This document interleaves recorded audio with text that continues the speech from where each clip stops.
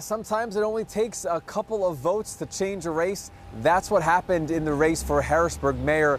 This appears to be the new winner, Wanda Williams, City Council President, besting current Mayor Eric Papenfuss, and it was a squeaker when it comes to Democratic primaries. Let's take a look at the results. More than 6,000 votes cast by Democratic voters in this primary, but Wanda Williams, according to the unofficial results, beat Eric Papenfuss, by 56 votes. Williams is a very familiar face in Harrisburg. She has served on Harrisburg City Council for 16 years, serving as president for the last 12. Papenfuss reportedly called Williams late last night to concede the race. Williams will now face Republican Timothy Rowbottom in the November general election. But typically, when it comes to electoral politics in Harrisburg, the Democratic candidates always are the odds-on favorite when it comes to the general election. I was taking a look at the results precinct by precinct.